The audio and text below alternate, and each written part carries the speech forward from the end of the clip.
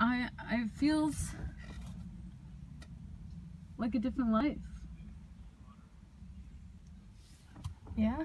Yeah, it feels like an old, like I have a new everything. Yeah. Which is... A new everything. I can dig it. Which is crazy.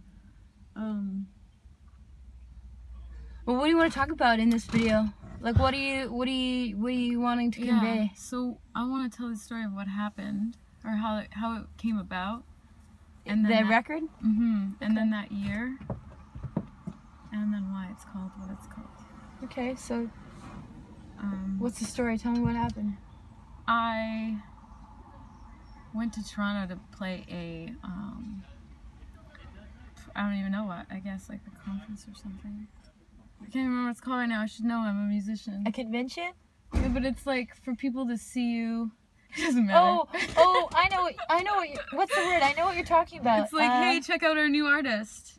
Anyways. It's a C word. I feel like I know what you're trying to say. It's like a... Showcase. Showcase! It's a showcase. It's the S word. It's an SC. It's one of those soft C's.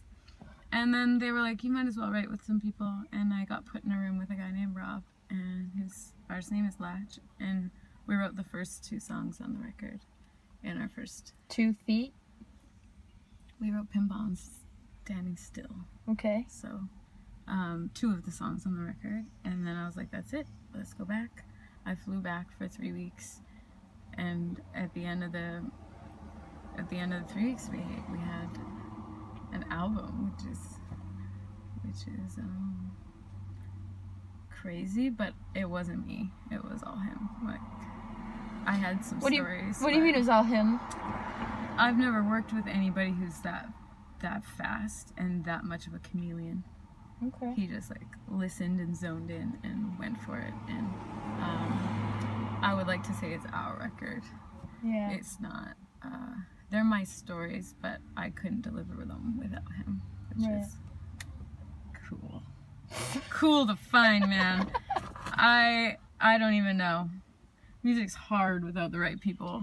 All art is hard. Art is hard if you don't have. It's like your dancing partner, right? Like sometimes you find the right partner, and you'll find yourself doing things and making steps and moves that you've never made before, and you're like, fuck, how did I do that? Yeah. I don't know. It's like confidence, it's energy, it's like a whole lot of things, right? Yeah. And trust, we didn't plan anything. I didn't have one song. And my boyfriend, who half the record is about, was like, it's the only time I ever doubted you. You flew to Toronto, you didn't have a song. Which is crazy now. Yeah. But it worked out. And the album starts on that corner, Francis and Commercial.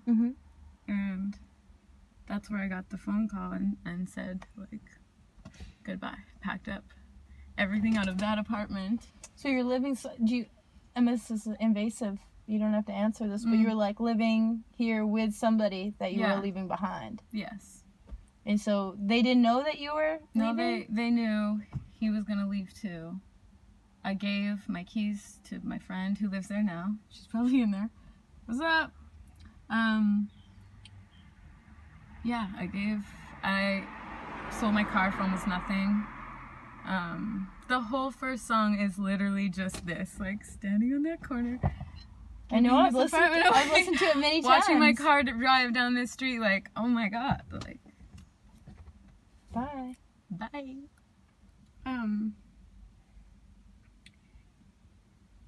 But yeah, the whole record is I think I was telling you earlier, it's like, it's not, there's nothing fancy. It's like, hey, this is what happened.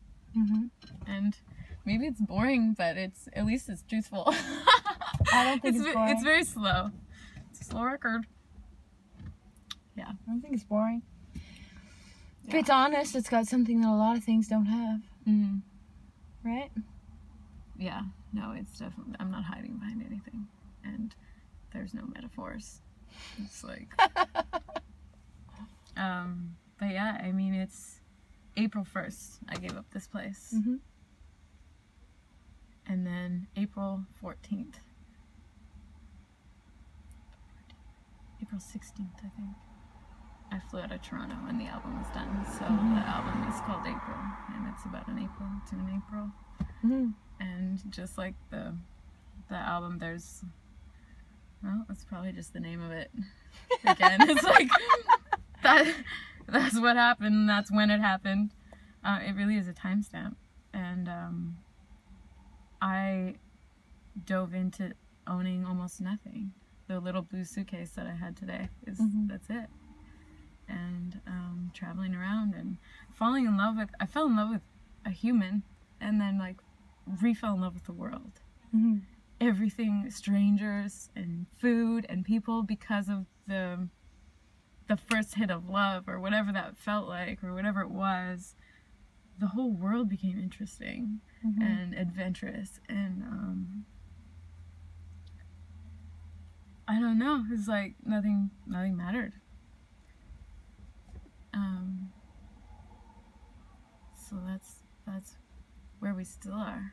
It's like, I think there's a line, is we found love when we gave it all up. And it's like, it exists always, and things don't help it. Not that they can't be great, but things don't make a difference. A lot of the time they can just stay weigh you down. Yeah. So here we are. Oh, here we are. Full circle.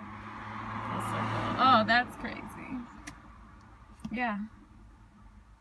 I do not feel like the same person. That's crazy. You're not. Yeah, I don't think I am.